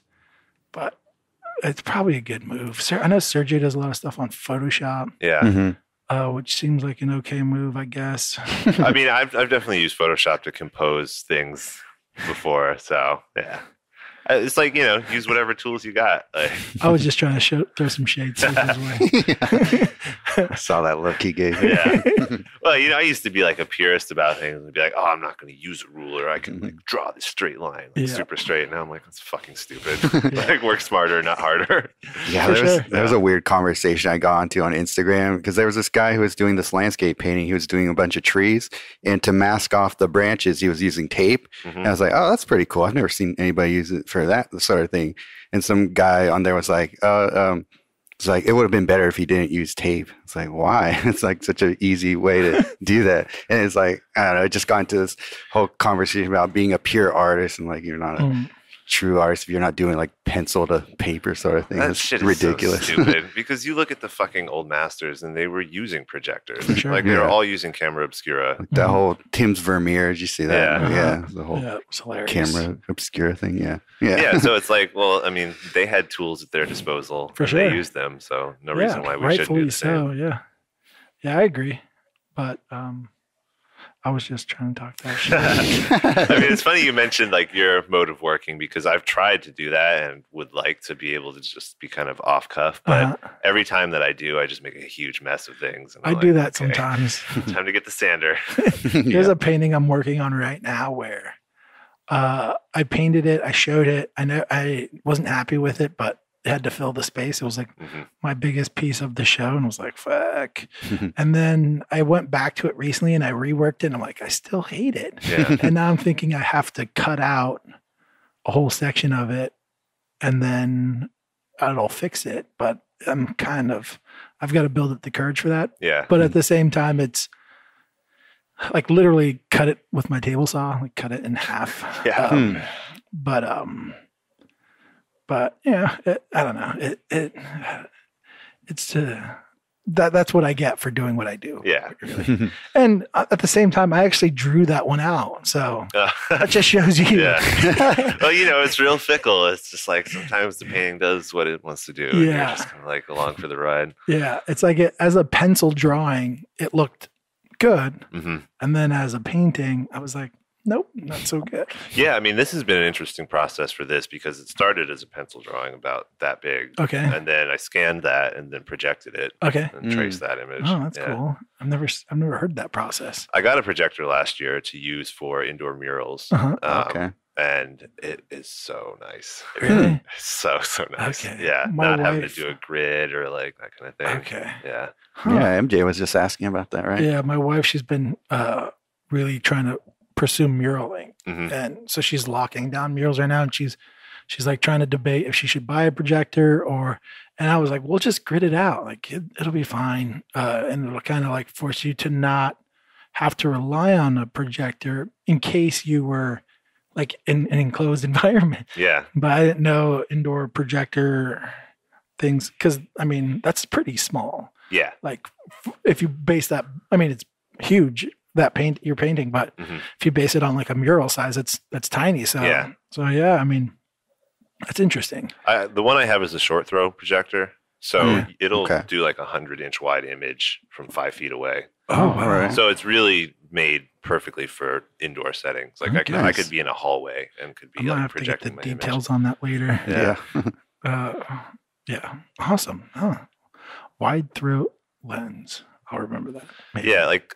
The whole idea with that was just to kind of have more professional tools at my disposal. For sure. Because the mural thing is very much like a major portion of my income. And it's predominantly commercial art. Like, I'm not really doing anything like this. Like, people don't want flames and blood and skulls and all that kind of dark shit going on. So it's a little bit different of an approach, but it's also just like anything I can do to streamline that process is going to mean I'm getting paid better. Right. So, yeah. And also reducing the wear and tear on my body because I'm not getting any younger. And muraling is kind of tough. I don't know. You look like you're getting younger. Just from the short time I've seen you, I feel like your hair's getting darker. So That beard's getting less gray. Yeah, shit. Every time I look in the mirror, I'm like, oh God, more salt and pepper. Here we go. Yeah. I don't know. I think there's this documentary called Benjamin Button. You might want to look into it. It's got all the answers you're looking for. Yeah. Yeah, that's cool. Huh. That's interesting. Because, I mean, we've been kind of discussing muraling. I don't know how much on the podcast, but just in general, because it does seem like a really good outlet for artists to kind of get some monetary value in a legitimate way. Yeah. You know, so that's interesting to hear that you're getting. I mean, there is that give and take of you aren't in control of what you're creating, you know, to a point. So that's always the tough part, especially as an artist. Yeah. To forfeit that. And even I mean, for me, it's like pulling teeth. I'm like, ugh. Yeah. Well, and trying to find a good kind of aesthetic middle ground with clients that are in the tech industry, for example, right. Where you're trying to do something that feels authentic to you, but is something that they're going to be comfortable cutting you a check for and also having in their office for however many years that it's going to run in there. Yeah, I think it's challenging. Sometimes it can be kind of frustrating, but I also think it is good as an artist to not necessarily always do exactly what you want to do. I think a lot of these commercial projects have been good kind of assignments for me to try new things or get outside of my comfort zone a little bit. Yeah. That's cool. Do you end up is that something that you I'm assuming you don't promote those things usually on your social media. I'm not 100% sure. I know, but I'm assuming how do you go about that? Is that a whole different version of your art world where the corporate world kind of sees this portfolio of your work, but who you are as an artist kind of stays separated in a way? No, there's not really any distinction in terms of social media. I'll post all that stuff on the same account. Okay. Yeah. I know I've seen some murals, but I wasn't sure what they were for exactly. But okay, that makes. All right, I see that. Yeah, most of the murals I do are commercial work at this point. Okay. When I first moved out here, I was doing a lot of free stuff just kind of out in the community because the mural boom was really picking up in Oakland at the time. And so people were hip to that. Also, I had just moved out here. And so it was a really, really good way to kind of advertise myself and put my name out there. For sure, yeah. Yeah, because the murals, at least that I've seen on your, the reason I asked was because the murals I see on your Instagram seem very similar to your work. Yeah. I mean, there is obviously I just assumed it was this mural version of your work almost, you know, but I mean, so you do end up holding this part of your art does still kind of stand in that realm and kind of hold its authenticity to it. Yeah. I think having that adaptability is good. And also in a lot of ways, it's just kind of taking technical aspects of things and applying them to slightly different subject matter. Right. Oh, that's cool. Huh. My wife is loving this shit right now. I'm thinking of questions she wants me to ask. Yeah. I don't know if I have any. I'm too smart. I guess is what I'm looking for. Nice. That's cool. And so you've been doing murals for a good chunk of time now then? Well, it wasn't really a thing until I moved out here. Because I wrote graffiti for years and I'd done a little bit of painting in galleries as part of installations I was doing. Right. But I wasn't really doing public art in the way that it is out here. I think Albuquerque is now starting to jump on that bandwagon a little bit, but it wasn't really much of a thing back then. But as soon as I moved out here, people were like, oh, paint a mural. And Ernest Doty, also from Albuquerque, he moved out here maybe 6 months before I did. Okay. And so he kind of got a jump on things and had a bunch of projects going. And so right when I first moved out here, I was doing a lot of collaborative work. I did a big wall with him and Thomas Christopher Hagg.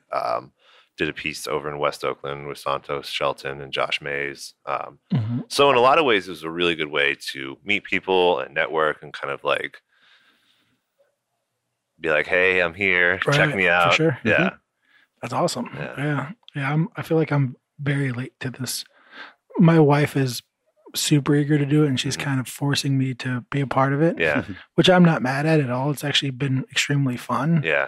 To do. But, yeah, it's definitely seems like a thing that in that way, it like does open you to this weird section of like artist, I guess, and of an environment that I'm not used to as well. I'm used to being in my little nook and protected by my four walls and my big giant dog. So yeah. When you're out there, like just on the street, painting, dealing with people, getting really weird feedback sometimes, but also it's like really great too. Like I think, the gallery is a very intimidating space for most people. And again, going back to those kind of shortcomings of our education system, people don't know how to talk about art. And so they don't feel comfortable speaking on art in a gallery setting. Whereas like out on the street, if you're painting a mural, any random person is going to be like, oh, that's about blah, blah, blah, or I see this or that. And like people feel a lot more comfortable about talking about art in that setting. And I think it's a really, really important thing in that way. Yeah. Yeah. It's pretty cool. The other thing too is like, when I was younger, I would do graffiti, and there is like this weird thing where I miss that action, and I get these like huge urges, but like dealing with the court system is a horrific, unfun thing to do that, very much works for stopping me and, whatever, some of my friends from doing it anymore. So it is, so it does kind of, for me at least, fulfill like this weird like urge to paint on walls, like a caveman or something. I have a similar urge, but I definitely noticed at a certain point it just became less appealing to paint illegally for me. A, because of the risk factors. B, because of the hassle. But also, like, I started to just get this like lingering guilt about like painting on people's shit. When you're younger, you're just like, fuck it. Yeah, exactly. Tag. And as I've gotten older, I'm just kind of like, it becomes harder and harder for me to not think about the person whose wall that is, and whatever. Yeah. Sorry, schmo has to be out there buffing it the next day. Exactly. I'm like, oh. Yeah. When you're, at least in general, it's like your actions, usually you can just justify them with whatever logic you want, So when you're young or whatever, you just justify it as like, screw the man or whatever. Like there's all these like things you're like justifying whatever you're doing. But the older you get, the more like kind of like things that affect you from the outside world as well, I think also makes you empathize with that, like people's actions causing hardship or making your life more difficult. You start thinking like, like I'm being an asshole to others, like it really bums me out to see how totally crushed Chinatown is, because it's a marginalized community, right? So immigrants. It's a lot of people who don't necessarily have a cultural frame of reference for graffiti or why people are painting on their shit. And like, it's just kind of a bummer to see how just like smashed it gets all the time. I never even thought about that. Yeah. I mean, the Dragon School project, I think, is in some ways a response to that. I'm not familiar. That's like an ongoing mural project that's happening in downtown, like specifically in Chinatown in Oakland. Okay. And I'm blanking on the artist name who started it, but he's an LA-based artist, but he comes up here pretty regularly, works with youth in the community and also with local muralists. And the idea is that they're painting 99 dragons throughout Chinatown. And it is a really good, I think, kind of antithesis to just like all of the throwies that are everywhere. Otherwise. Is he like an old graffiti guy? Not old. I'd say he's probably around our age. Okay. I think. Yeah. Because there was, I used to live in East Palo Alto for a bit, and we used to have a guy who was like an old graffiti head who would like do like a program with the kids. Yeah. It sounded very familiar or very similar. I was wondering if the same guy, but guess not. Yeah. Well, I think like it's interesting to look at these subcultures as I get older and to see the way that they change and also the way that my own mindset about things changes. I don't think graffiti culture is the way that it was when I started. I mean, obviously, but like a lot of things have really changed. And like, for sure. I think part of those changes is also what made me feel a little less engaged with it over the years. There's more, it's more of like that like revolution concept of like, they're so anti everything. It's so,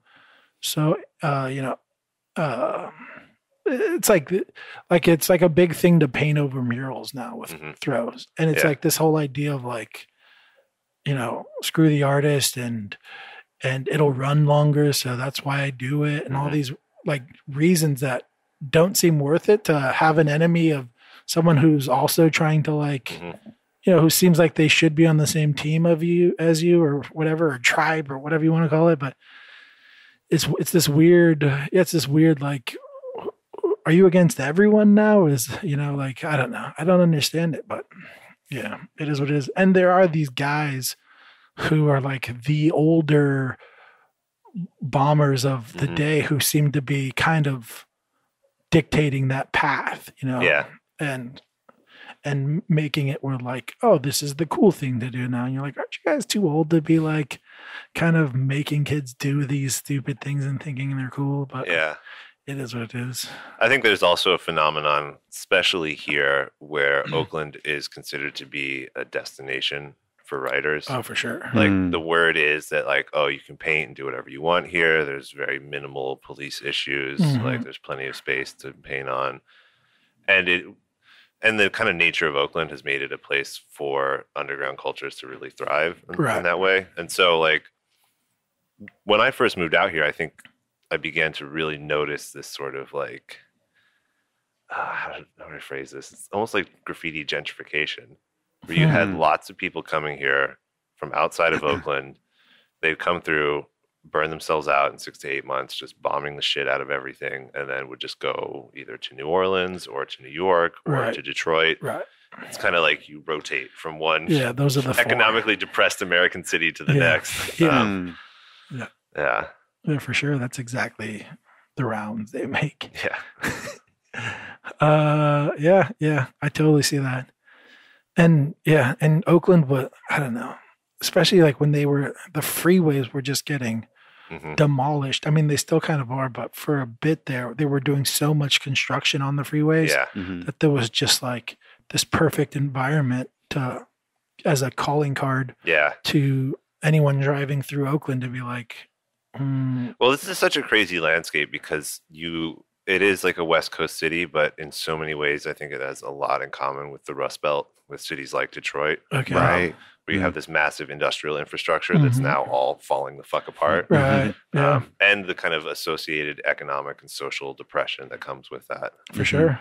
Yeah, that totally makes sense. Yeah. But it is a really ripe environment for creating art in an illegal fashion. Yeah. I always have this weird debate with myself about the importance of graffiti because you see so much good artwork that comes out of people that started off doing graffiti, but there is this huge darkness to that environment as well. Well, I think it's a culture that's really rooted in a kind of antagonistic, antisocial mindset. Right. And I think that has a lot of value as a perspective, but I think it can also be really toxic if you are just so entrenched in it and that's all you're really thinking about. Yeah. And there is like the whole like, I mean, I've had plenty of friends who go down a dark path and, there is like a weird criminal element to it that also gets attached to other things that are criminally, like whatever it is. And those paths can lead to just like, just prison time, legit prison time, and things like that. And you just see people like who started off as just, eager graffiti kids and then go down darker and darker and darker paths. And, things get more and more serious. And, you're like, I don't know, like, but there's like these two different, there's these pros and cons that come out of it that you're like, I don't know, like the art world, some of the great artists of our time right now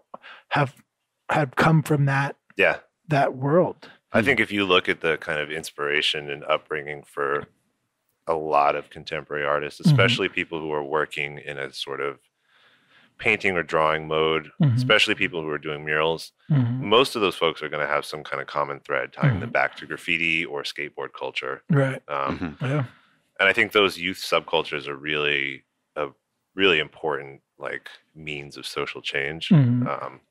I think there's also this like there is this part of you that when you're doing that you're able to risk so much for so little, and that mentality is so helpful when being an artist. I think, just being able to just like almost not care if you fail because it's not being precious about your work. Yeah. It's like the act of creating it is almost the most important thing. Mm-hmm. And so like the record that it leaves behind is really secondary to right. that. Even though graffiti is fundamentally about fame and being seen, right? I think it is still extremely ephemeral, and that can be a really good lesson as an artist. Yeah, for sure. And hopefully, I mean, there is always the guys who have beef with everyone for everything. So well, like it's tempting to be like, oh, that's a new thing. All these young kids are just fucking up the culture. Right. But like, if you go back and you watch Style Wars, they interview Cap, and it's like, no, this mentality has existed since the culture it like came up. For sure. Yeah. Yeah, that has been.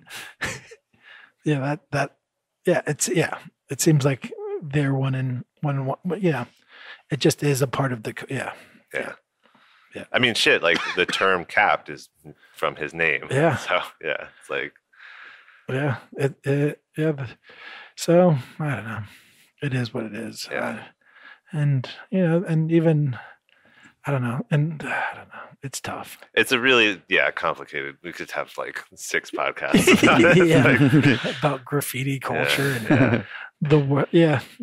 And I always just feel like an old fart too. Just like, oh, it's changed so much. I know. Yeah. I think it's like anything. I think you see a lot of people creating art that is really shitty, but it's easy to focus on that and not think about all the work the really good work that's happening. Yeah, well put. Yeah, that's totally true. And sometimes the people that are making the shittiest art get the most attention, and you just kind of have to like pretend or not give a shit about that. Yeah, that's what it's about. It's just not giving a shit. Yeah. Focus on the people that are killing it, and it is what it is. I don't know. I don't know. Graffiti is it's like this beautiful thing I hate and love. It's a good way to put it. Yeah. I don't know how to explain it. But I don't know. I think for me, it's attached to the experience. There is something magical about, at least for me, when I was in that time. Yeah. Of like the recklessness and the chaos and the everything that goes with it that I now would never be able to do just because of who I am now. But at that perfect timing of when I was able to do that, it's like this beautiful thing where life is chaotic in this great way. And, I don't know, you just live a certain, I don't know, it's just, but it's, when I look back at it, there's also a part of me that's like, fuck, I probably, I was just so young and dumb and like, it was great, but who paid the consequence for my shittiness? Yeah. So I don't know. Yeah. It is what it is. Yeah. It's, something it has really taught me, I think that is super important and that I carry with me still is understanding the city on a like more underground level, like understanding the kind of ins and outs and the history and growth of a city on the level that you don't see on the surface. I think that can be really fascinating. For sure. And out here in the Bay Area where there is so much history still, I think it's a really interesting thing. Yeah. Like, the whole like the urbex thing, I think overlays with writing graffiti very much. And like urbex? Oh, it's a horrible term, but urban exploration. Okay. Yeah, again, going back to that industrial infrastructure here, like there's so much shit you can go like check out. For sure. Poke around and like I think those experiences for me have always been really inspiring for my own art because like you look at the passage of time, you can think about these spaces and how people used them in the past and what they are now. Like the idea of like liminal spaces is really interesting to me. Like, the abandoned building, the alleyway, whatever. It was always interesting for me when you would see on Flickr, like a person getting into urban exploring. And then through that, they would almost always get into graffiti as well. Yeah. They would like start like seeing graffiti and like, oh, that's cool, and take pictures of it.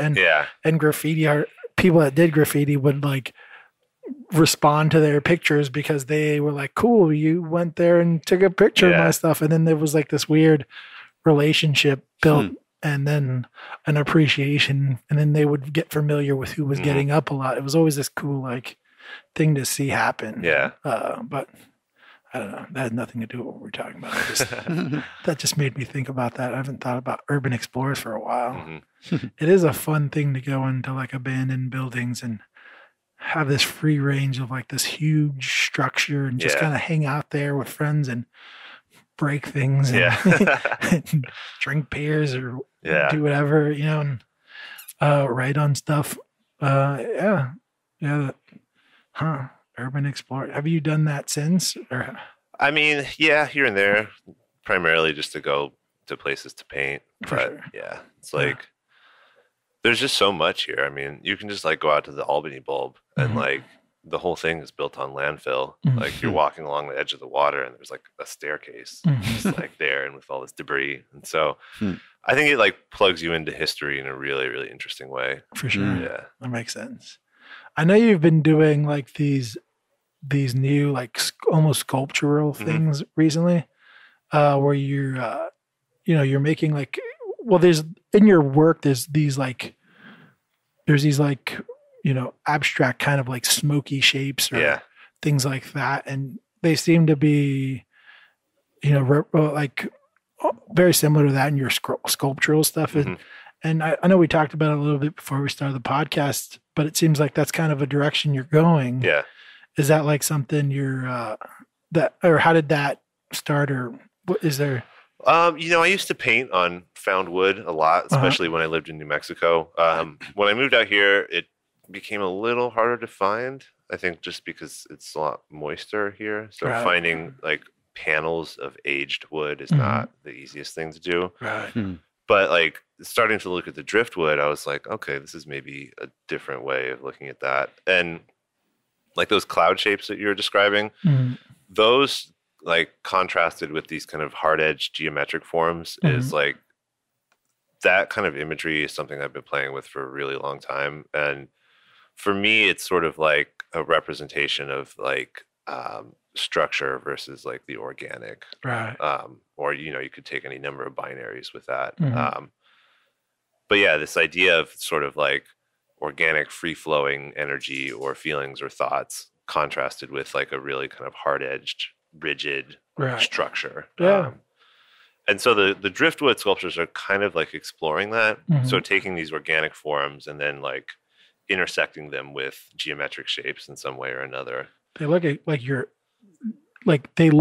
having fun with them. Yeah. You know what I mean? Like you can kind of see, as an artist, it's always fun to explore an idea, and it seems like it's almost let you kind of loosen up and play around, which is always a fun stage of creating, Yeah. Well, and I think playing with materials that are kind of outside of your comfort zone is really good. And just sort of expanding your palette that way.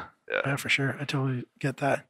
There was one other thing that I just wanted to bring up really quick, but there was a movie I watched that you were in. Yeah. That was pretty cool. It was, what's it called again? It's like Sorry to Disturb. Sorry to Bother You. Sorry to Bother You. Yeah. Oh, okay. Yeah. Yeah. That was just a cool thing I saw. I was in the movie theater and I was like, oh, holy shit. Yeah. Like, good for him. Like, really cool presence in the movie. Yeah.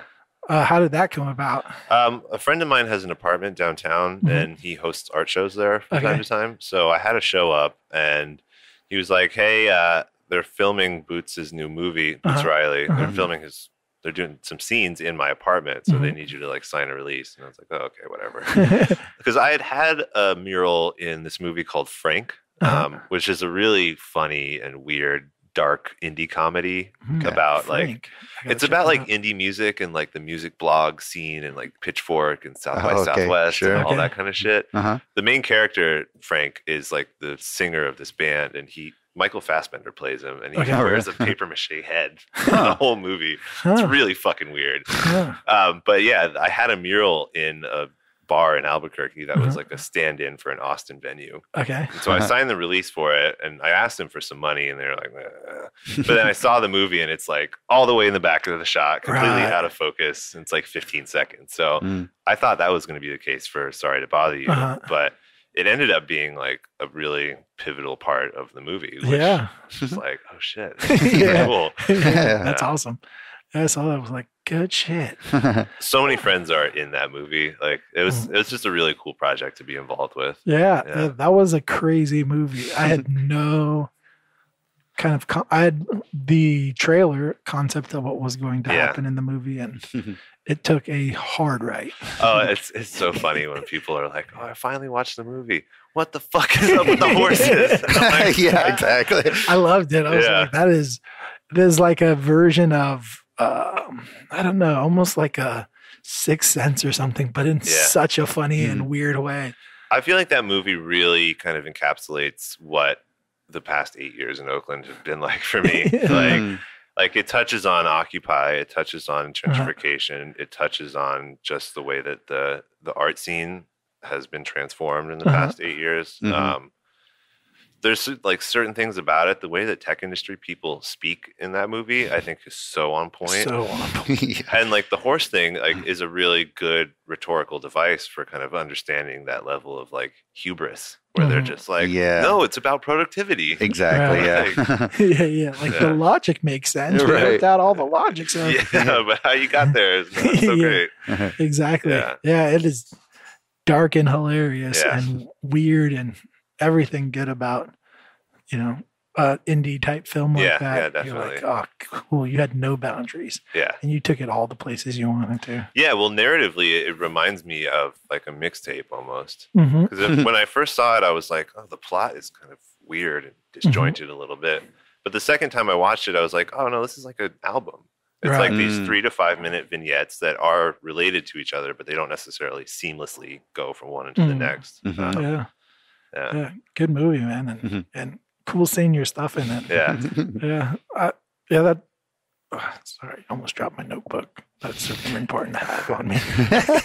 But yeah, that was cool. I was interested. So we have 2 questions that Sergio asked at the end. So he'll talk for once in his life. Pass the baton. Yeah, exactly.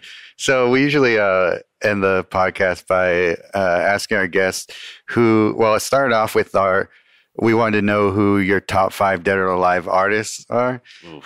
And it's kind of, that's kind of the usual response to that. The question has changed a bit. Yeah. And now it's like top 5 living artists. It's kind of a way for artists to like kind of give a shout out to people that they're into right now. Yeah. And most people would say the same dead artist over and over again a lot of times. So we kind of like it this way. Yeah. Living artists, I don't know if I could do just 5, but there's people whose work I look at and I'm like, damn, I wish I could paint like that. Someone like James Jean. For sure. His work has always been a huge influence on me. And then there's artists who are doing things that are a little more conceptually or material based, where I'm also just like, damn, I wish I was doing that. Tamara Santibanez is one. She's a New York based artist and tattooer. Okay. And she's been doing some really, really incredible work over the past few years. She was doing these huge paintings of leather that look like landscapes, just like close-ups of folded, textured leather. Really? But more recently, she's been doing work that really kind of like conflates elements of like bondage and fetish culture and Mexican traditional folk art. Oh, wow. It's really, really interesting stuff. That's such a crazy mixture of ideas that I can't even really picture it, but at the same time, I kind of can. She made like a set of manacles out of clay, but it's done in that real traditional like Spanish tile style with like the floral decorations and stuff. It's like white, blue, and red. Definitely someone gotta look up. Super cool stuff. There's a Colorado-based artist named Marsha Robinson, I think is her last name. Her Instagram is Strange Dirt. And she does these really, really cool botanical illustrations that are super, super detailed and really just kind of like, I don't know, very like lyrical, and there's a lot of movement to them, but they're just flowers. Like, but really cool looking alien flowers. It's very cool stuff. What about it do you like about the way they're painted? Yeah, I mean, they're very graphic. but they're also super detailed. But it doesn't feel like scientific detailed. Like they're very stylized at the same time. Okay. Yeah.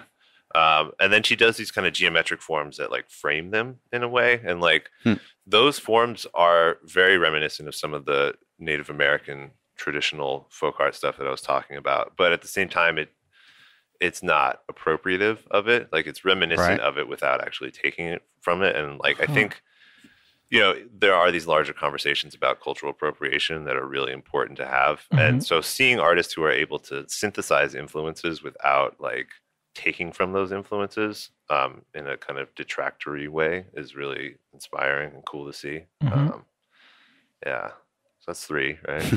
I think so. Pressure's on. Yeah.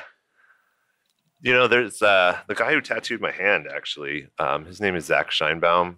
He's from New Mexico originally, but splits his time between New York and San Francisco now. And he's an amazing tattoo artist, but his fine artwork is really, really interesting. And he's someone who's taking a lot of these kind of symbols and the like visual language of tattooing and applying it in a fine art way that I think is really, really interesting. Awesome. Yeah. Sounds cool. Yeah.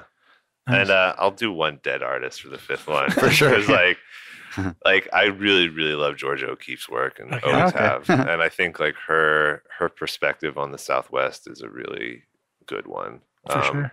And it's also very kind of indicative of like what people from the East Coast who move out there, like how much of a mind expanding experience it is. And like being that was like my parents' experience with the Southwest. Got it. I can see those kind of parallels. That's like cool. I can always spot an East Coaster in New Mexico. The one person who's like always in a hurry and really stressed out. And everyone else is like, you need to slow down, bro. It's like you just got here, didn't you? That's a real thing, right? Yeah. Like there's like studies been done about the size of your city and the pace you walk. Oh, right. And the way how fast you talk or something like that. Yeah. That totally makes sense. Yeah. It's super weird and interesting. But yeah, it would be fun to see if you could do a slowdown of if you can slow a person down by changing their environment. My parents are definitely slowed down. Oh yeah. I mean, it's 30 plus years they've been there, but yeah. Oh, that's cool. Yeah. Awesome. And then you've got And then our David Cho money question. Basically, what would you do? Mainly, train coming through. That will pick up for sure. Yeah. I think I mean, we got BART on one side and then Amtrak on the other. So it's a little loud in here. I think it's gone now, right? Yeah. Hear a little rumble, but I think it'll be fine, right? The toot's gone, I think. Yeah. So, it's basically like if there's any sort of like outlandish sort of project or any sort of dream sort of idea that or concept that you might have that artistic. if money wasn't an issue, basically that you would try and tackle. Yeah, I mean, I've got like a lot of ideas for kind of bigger installation work that I'd like to do, but none of those are like Cho money kind of things. But if I got like blessed with a huge chunk like that, I think what I would really want to do is find a space here in Oakland, buy it, and like create something similar to Minnesota Street projects in San Francisco, where it's like a large building that contains both studio space, gallery space, and maybe there's some kind of art nonprofit that's also headquartered there. Okay, right on. Because I feel like it's honestly fucked. Like the situation here with gallery spaces and the rising costs of rentals and everything is getting really, really hard.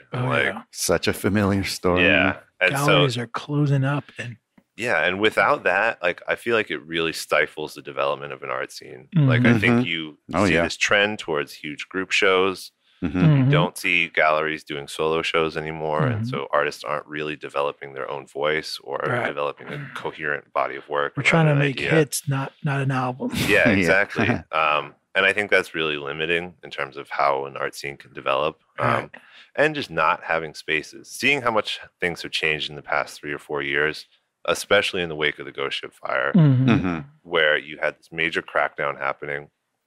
The art community here does not have places to meet and come together anymore. And I think that's really, really been very harmful. And so like what I would want to do is just like take that money and get a physical space and own it and hold it down and be like, you can do whatever the fuck you want around here, but this is our space for Right. us. Yeah. Yeah. That's cool. I like that. Yeah. That's awesome. Yeah, that's so important. Hell yeah. Okay, awesome. Well, I think we're pretty much done with questioning you. Cool. If anyone wants to find you, your Instagram is Slow Cool Salt. Is that Yes. right? Yeah. Mhm. I was worried I was going to get that wrong. Yeah, and I mean, I'm the only David Polka out there making art. So Yeah. That's good. Just Yeah. Google me. That's the first thing that comes up. For sure. Yeah. Definitely check out his work. I mean, I'm a fan. I love your work. And I don't know about Sergio. I'm just kidding. Yeah, you're a recent find for me, but yeah, I've Yeah. gotten into a lot lately. Yeah, and yeah, thank you so much for doing this. Yeah, thank you. I really appreciate it. This has been Waiting Dry. If you're still listening, fuck off.